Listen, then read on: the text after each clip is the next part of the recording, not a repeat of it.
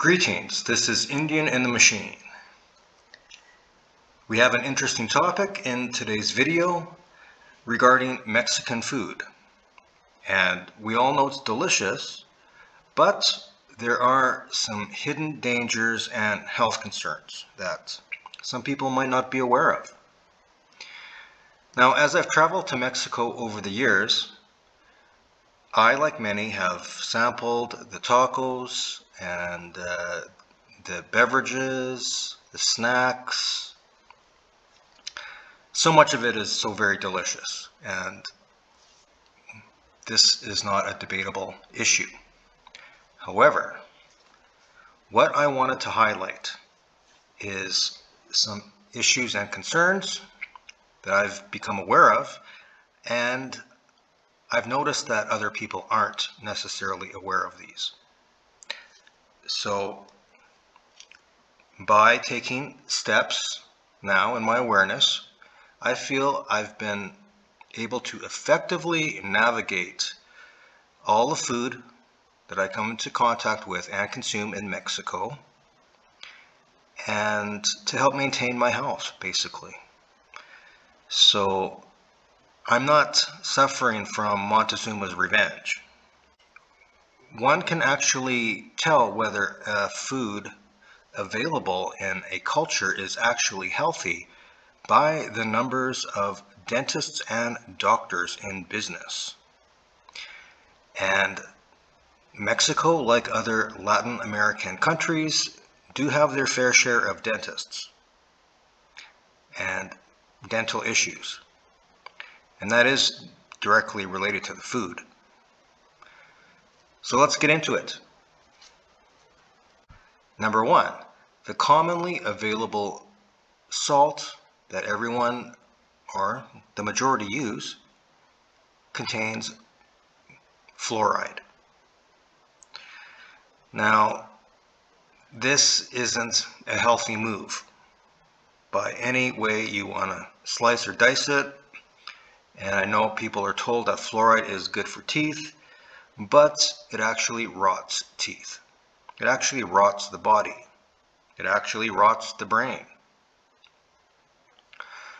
So this is a definite issue. It's probably the biggest issue, and that's why I put it number one. For myself, I do carry Himalayan salt with me, and I am not shy about taking it out and using it to salt the food. Now, I realize when I'm eating out that food is salted with salt that contains fluoride, and I'm simply buffering that, minimizing the concentration of the fluoride by using my own salt. And the best case scenario would be to avoid that salt and to probably not eat at most places, but I've chosen to find a personal balance that works for me, and I seem to be maintaining my connection with God, and that is a barometer, by the way, if you are concerned about high fluoride intake, or you're just learning about it now that it's not good for you. Ask yourself, are you connected with God? Like strongly connected? I don't mean just going to church every week. I mean like in your waking moments. And if not, fluoride might be a factor. Okay? So that's number one. Number two is corn is actually not easily digestible without enzymes. Okay, so this is actually huge because corn is ubiquitous in the Mexican diet, and I've had experiences with health, digestive issues with corn, and I've learned how to deal with it because I enjoy it like others do. And now the key to having corn in your diet and maintaining health is to have enzymes. In particular, lemon, limon, lime, any citruses, orange, that sort of thing. But other fruits have enzymes, other foods have enzymes. Now, so the best case scenario, let's say if you had a taco or like a tortilla, would be to have lemonade. And the lime does help to digest the corn. Now, the worst case scenario would be to have corn with soda pop and no enzymes in your food, meaning, all of your food is basically cooked. So what's going to happen is that corn doesn't digest, and it could potentially build up in your gut, resulting in a protruding gut. And then you got bacteria set into that undigested material, and they're producing gases that may likely bring discomfort or not do anything beneficial whatsoever. And I know this is an issue because I can see, people's body shapes, and I can see what they eat in their restaurants. And you can make a connection if you see people eating pop with their corn tortillas or corn, however it's served, that there's a good chance they're having some health issues.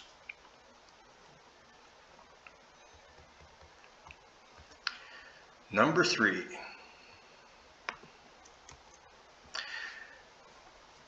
Now, from what I'm aware, Mexico doesn't grow a lot of wheat. Maybe it doesn't grow any. I didn't look that close, but I know that they rely on imported wheat. So the imported wheat, there's actually lots of GMO going on there. And a lot of people don't know this, but they add bromine, which I don't even know why they would do that. They come up with some lame excuse. And it's not even added necessarily in Mexico. It could be added from the country of origin, like Canada, for example. And bromine is actually an iodine antagonist. So that is even another issue. Whereas the iodine, if you're not getting your seafood, your diet might be low in iodine. And if you are eating wheat, meaning flour tortillas, or regular bread, or pastries, or cake, or donuts, or even breaded meats, that you could be actually depleting your iodine. Now, because I do partake in some of this, I just take note, and I'm cautious as to the amount I intake, and I actually do supplement with iodine. So iodine is important for the thyroid. It can help to keep you healthy, helps with immunity, and you don't want to deplete your iodine. Basically, you're just going to have a lot of health issues, sore throats, swollen lymph nodes, and actually, a lot of your glands are functioning healthily relating to iodine as well, with the thyroid being probably the main one. So this isn't, by the way, this is not a small issue. Okay, this is could be a reason why you're getting sick more than you need to be. Number 4, pork. Now, out of all the meat that I see in Mexico, most of it is pork. Maybe it's different in specific places, but I'm just going on my experience. And from what I understand, pork is probably the least healthy meat. And, you know, I get it. It tastes good. It's what Mexicans do with pork is amazing. They make very good food with pork. But from a health issue, it's probably not the best meat to use. And I want to stress this point that meat probably isn't the best part of the animal to consume. Now, Mexico actually is better than a lot of other countries because I noticed that they do consume the entire animal, and you can get tacos that have various organs, and it's actually fairly commonly available. You don't have to look too far to find it.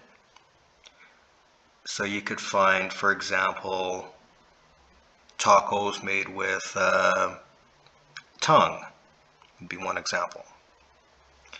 And that would be better. So the best case scenario, if you're consuming pork, would be to go with those organs. But in general, the meat and the animal itself, the pig, it's not the best source. Pig actually is genetically quite similar to humans. And, you know, a theory that does resonate with me is that pigs are a genetically modified form or genetically modified creation from maybe Atlantean or Lemurian times. So consuming pork is closer to cannibalism than eating anything else. Okay, so that's the theory.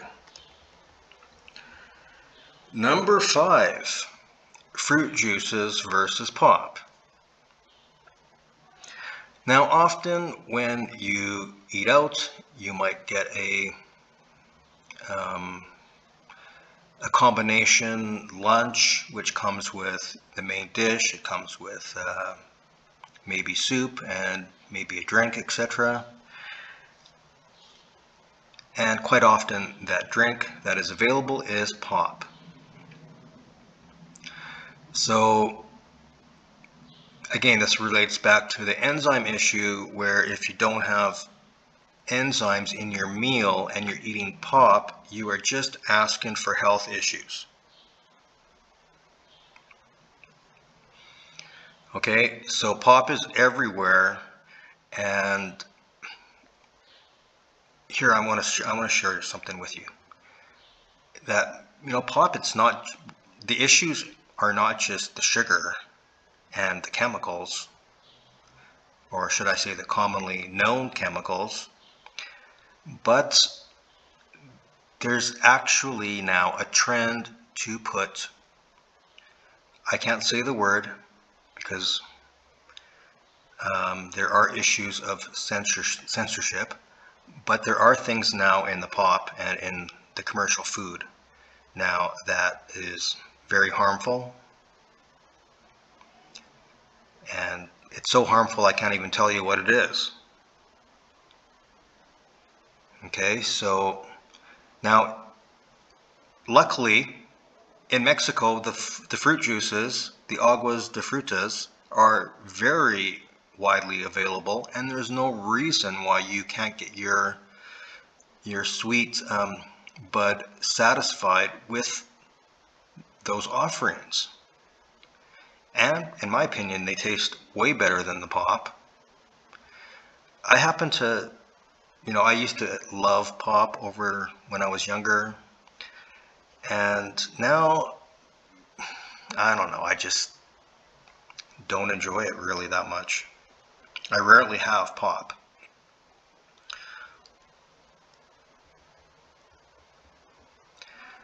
The 6th issue here now is magnesium. which you can actually associate magnesium generally with green vegetables, and there are other items like cacao. Now, if you are looking hard enough, you're going to find green vegetables in Mexico. They're at the market, they're inexpensive, they feel healthy in terms of, energy. But if you're eating out a lot, you're not going to see massive amounts of green in your food. So this is an issue, because if you are eating cooked foods, if you're eating acidic foods, if you're doing a lot of regular tacos and pop, etc., coffee, alcohol, anything acidic, it's very, very, very, very, very, very easy to deplete your magnesium, and not so easy to increase your magnesium. So for myself, because I do enjoy coffee, and some of my food obviously would be acidic, it's quite common. I mean, most food is slightly acidic. Magnesium is an issue for myself, particularly for the coffee. So I do supplement with it, and I do supplement with magnesium chloride.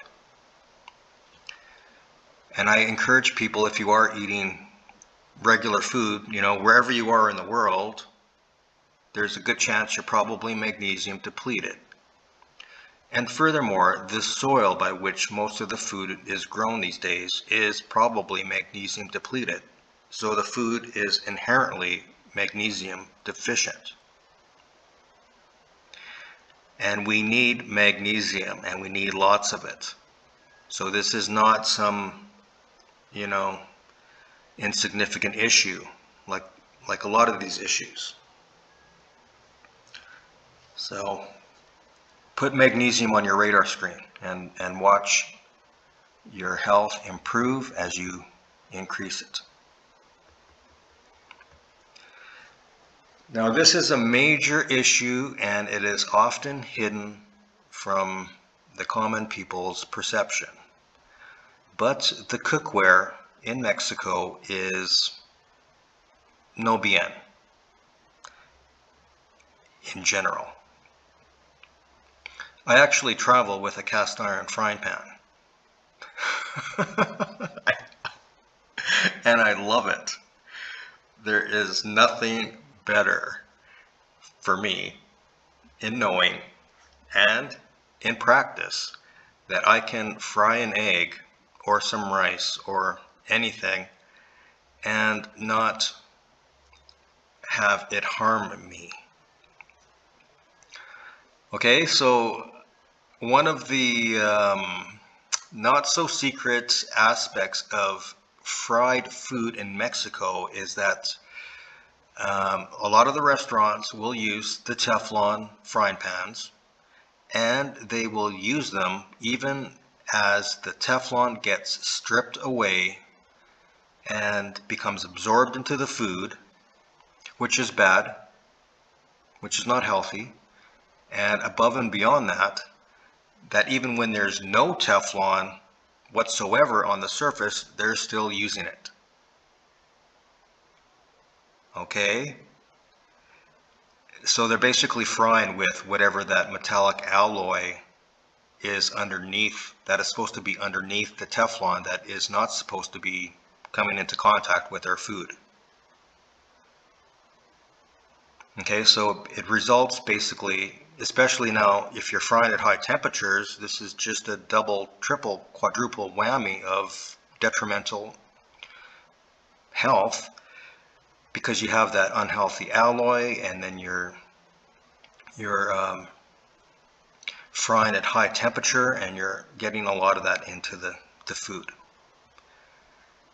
And furthermore, if you go shopping for cookware, there is a lot of, in Mexico, there is a lot of enamel-based cookware as well, and enamel is basically paint.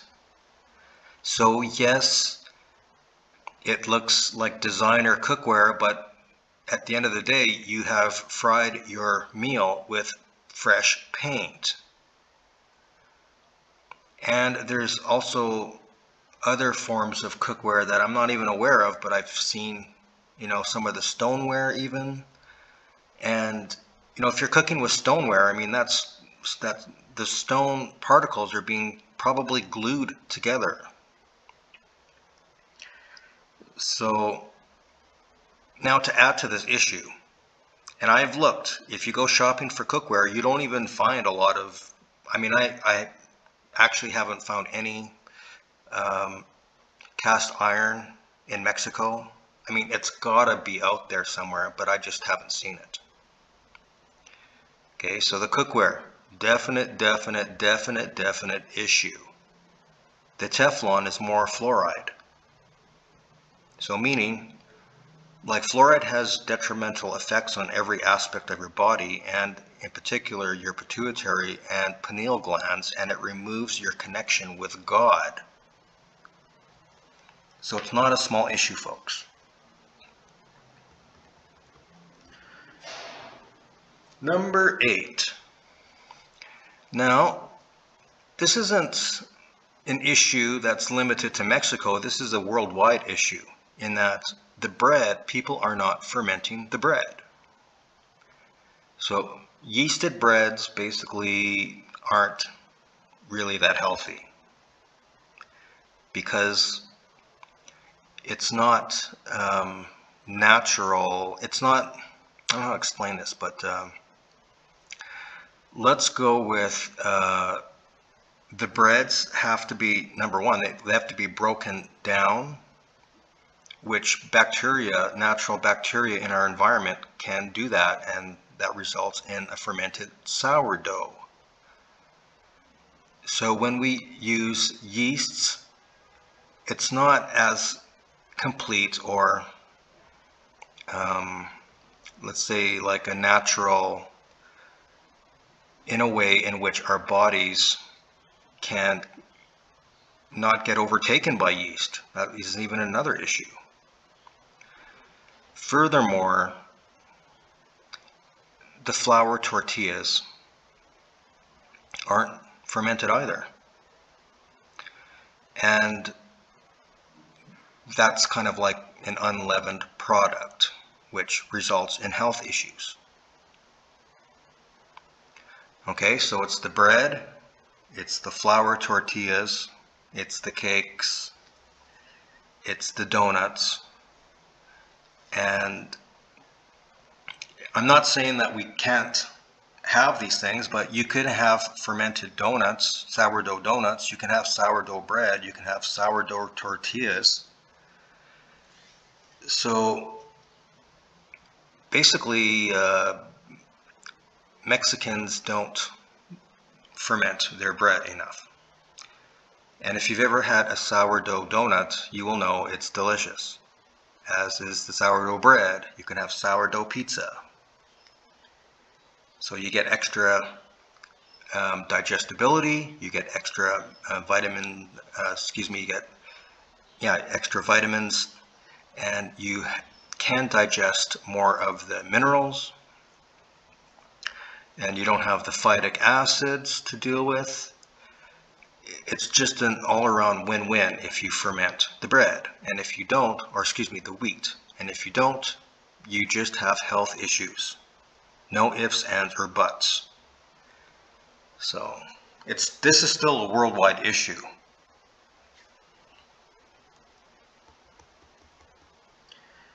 Number 9, the omega oils. If you're eating regular Mexican food over time, there's a good chance you're not getting your omega-3s, which are more widely available in, well, seafood would be a good source, and nuts and seeds, which they are available in Mexico, but I don't see a lot of nuts and seeds in regular, Mexican restaurant food. So, and a lot of the frying oils actually are like vegetable oils, corn oils, and those aren't high in omega-3s. So, basically, this is a major issue. I personally don't have as much of a concern because I regularly eat fish, and I'm getting my omega-3s that way. I regularly eat ceviche, which is ceviche, which is the best way, in my opinion, to eat fish because I'm not frying it, and it's quite often it can be quite fresh, and ceviche is made with lime, and then you're getting that digestibility of the lime in your food, and to me it's just a wonderful food I can't get enough of. And actually, a friend of mine asked me, who looked at my skin and asked me if I apply cream to my skin, and I said no. And I'm pretty sure it's the ceviche, which the omega-3s are just so amazing for the body. Okay, so my final issue now here is regarding the honey or sugar, sweeteners. So Mexico actually is quite amazing for whole sugars, and I believe they call it mascabado, which is basically the whole cane sugar. And of course there's the processed white sugars widely available as well, but I will choose that brown dark sugar at any opportunity that I have over the others, the white sugar. And with honey, now honey is widely available, but I did learn that there is a bit of a scam, which I completely fell for, where they do sell corn syrup, and somehow they get it to be very honey-like, but I don't think it's honey in a lot of cases. And then another thing that they do is that they'll even add a little dead bee into it to get you to think that it's actually 100% honey, and really it actually could be like 60% corn syrup, 40% honey, and a couple dead bees. Okay, so anyways, I fell for this a lot until I caught on, and then I could I could tell that it was syrup once I was made aware that there would be syrup in there. Anyways, it's not a scam that's everywhere, but it could be an issue. Okay, so because I'm regularly consuming the commonly available agua de frutas, the fruit water, there's a good chance they're using the white sugar, and for me that's just a price I'm willing to pay for the convenience. But in an ideal situation and when I'm at home, I do like that mascabado sugar, and I would even probably prefer it over honey if I wasn't sure of the quality of the honey. And one thing to note is if you have a high quality sugar in your life, is that you don't crave sweet, sugary pops and sweet drinks. Okay, Now, another amazing thing about Mexican food is that fruit is widely available and you can get your sugar fix that way. Or, I'm just saying sugar fix, but really it's just our bodies need some sugar. And fruit is an amazing way to get that. Okay, so all in all, though, I want to leave you with the impression that I have a very favorable view of Mexican food. I love going to the markets. I love preparing it myself, and I love what other people do with it. However, in the environment of awareness and consciousness and cultural practices and corporate practices, that there are various concerns that I have, and I feel other people, if they knew of these concerns, could effectively navigate some of these potential health landmines and continue to enjoy the bounty and the wide availability and affordability of Mexican food. I hope this has helped you out there. I hope this has helped you to enjoy Mexican food even more, and that you don't shun it, you simply know how to navigate for the best health possible.